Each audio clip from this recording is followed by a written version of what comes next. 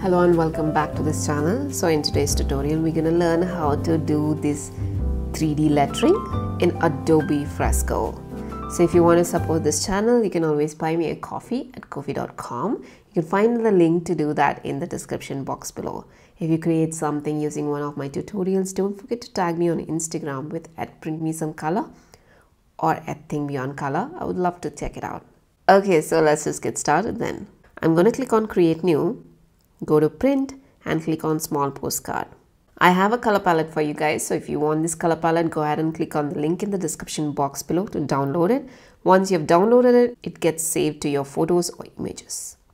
Let's go ahead and bring in the color palette. To do that, all you have to do is click on your images, go to photos and bring the image in. Click on done. Now I'm going to go ahead and pick these colors. For that, you should be in one of these three brushes and not some other tool. Doesn't matter which brush you're on. Click and hold to select that color. Let's do the same for all these colors. Once you're done, click on the I button. Let's hide the color palette as well. Now you have all your colors under recents. So let's just start lettering. So click on a new layer, and for this lettering we're going to use the vector brush, that is vector basic round. I'm going to make a slight modification to this brush, that is click on the settings here and go ahead and turn off pressure dynamics. What this does is now if you draw something, it's going to be of equal thickness, doesn't matter how much pressure you're adding. Okay, I'm going to click and hold and set the brush size to about 95.5 or 96, it doesn't matter. Ignore the comma, I'm in Germany, so decimal point is noted as comma and not dot, so just ignore that. Okay, so let's go ahead and start lettering first. For this, I'm going to go ahead and choose my one of my colors, that is this one here, that is 31, 49 and 98, and I'm going to make a simple hey. Hey. And make sure there's enough space between the alphabets. And then hey. I want to make it a bit further away. Alright. I think that looks fine. You can actually click on transform tool and bring it down a little bit. And I think it's selecting something else. I'm going to go ahead and see what it is. So select. So there's some rogue stroke here. So I'm going to go into my eraser tool and make sure it's at a very big size.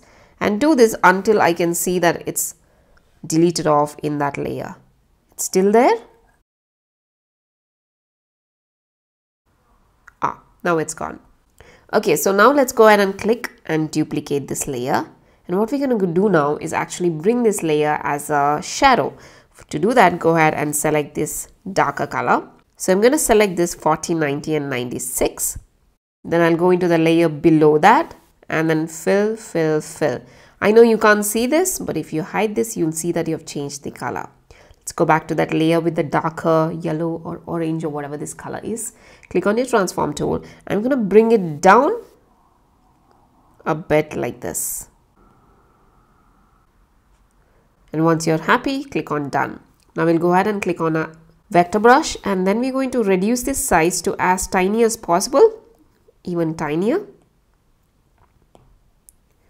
Should be okay, but I like to make it even more tiny, so that you have much more control over it. Okay, and once you have that, we're going to go ahead and fix these edges now. So my angle would be like this. So I want you to draw in that direction. That is, I'm going to go ahead and draw something like this and fill this in. I'll do the same here and here as well.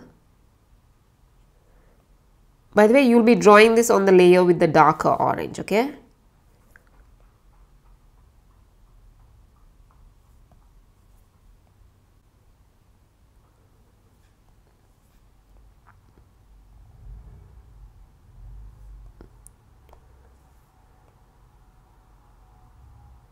Just join these edges like that.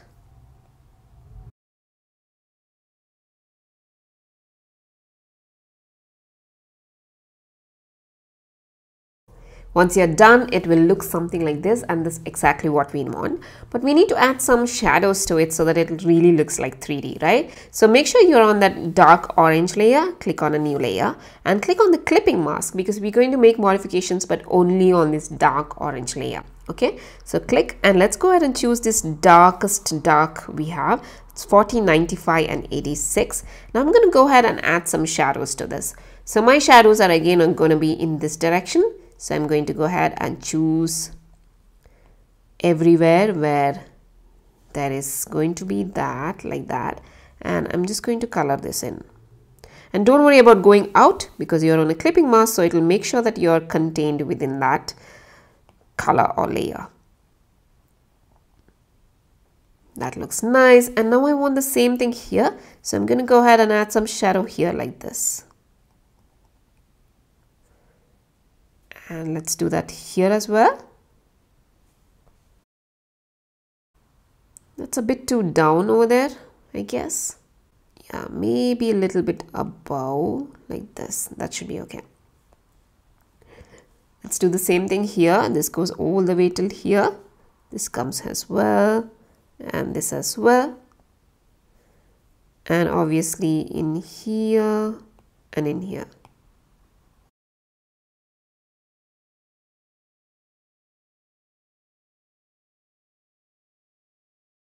You can add these shadows to any direction you want, by the way. It's not necessary that you have to add it in this particular direction. But make sure that all the alphabets have it in the same direction. That is really, really important. Otherwise, it'll look really weird though. Okay. And then over here,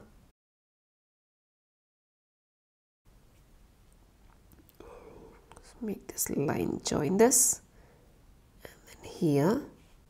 This actually comes all the way.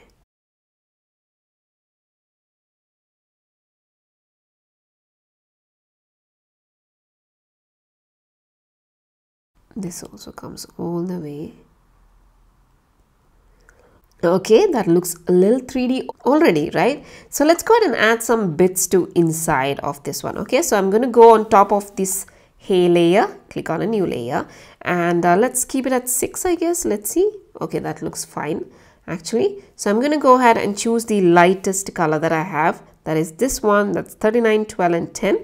I'm going to go ahead and draw a line like this. So this thickness really depends on your choice. So I'm maybe making it 8.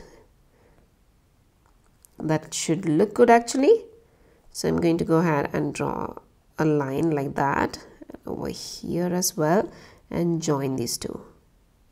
And I'll do the same here.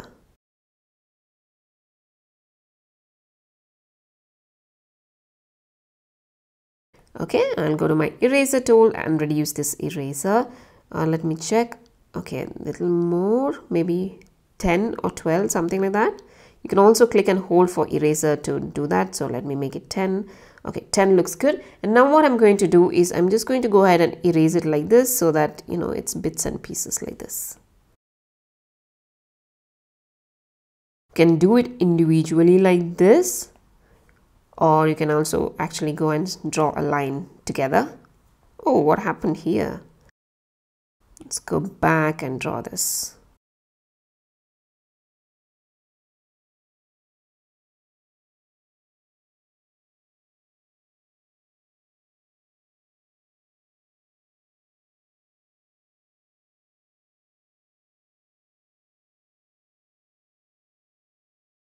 Alright, so that looks good, but we are not done yet. So we're going to click and duplicate this layer because we want a little bit of shadow for that as well.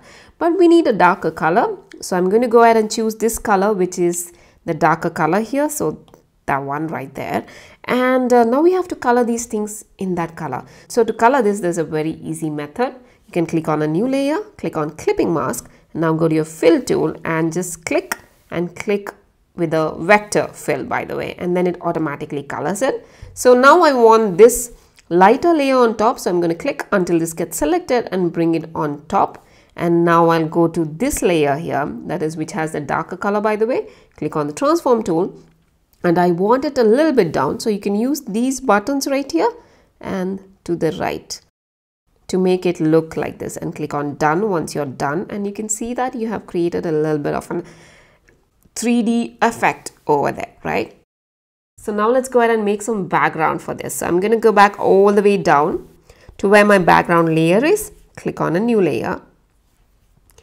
Now let's go ahead and choose this lightest color that we have, and I'm going to go into my vector brush and obviously make a comment bubble that is just like this and like that, and fill it in. Now we'll duplicate this one and go back to the layer in the bottom, select the darker yellow that you have, by the way, and fill that layer, and use transform tool and bring it back a little bit so that there is some kind of a shadow happening. And once you're done, click on done. Now let's go back to the bottommost layer, click on a new layer, and let's give this some color. So I'm going to click on that, and I'm going to give this bright orange that we have and vector fill. That looks good. Let's add some elements now. Okay, click on a new layer, and let's go ahead and choose this lighter color that we have, and go to your vector brush. I'm going to increase this a little bit, and I'm going to make some flowers just like that. I'll choose and I'll fill this in. I don't like that color, it's too light, so I'm going to undo that and make the second lighter color. Again, vector brush, and make some flowers.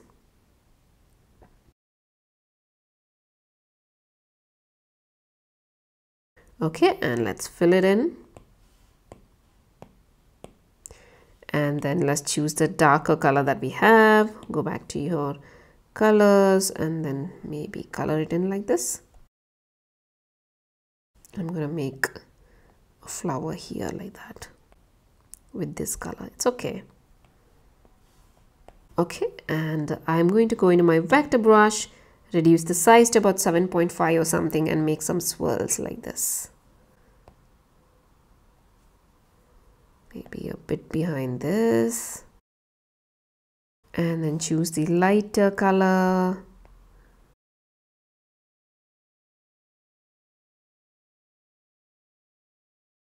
a bit darker color maybe, doesn't matter, just choose some colors.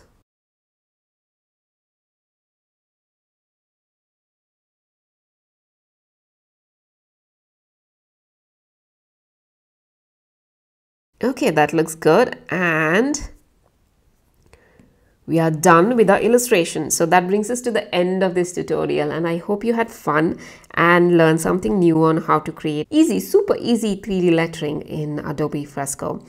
If you like this tutorial, please give it a thumbs up, and don't forget to hit that subscribe button and the notification bell.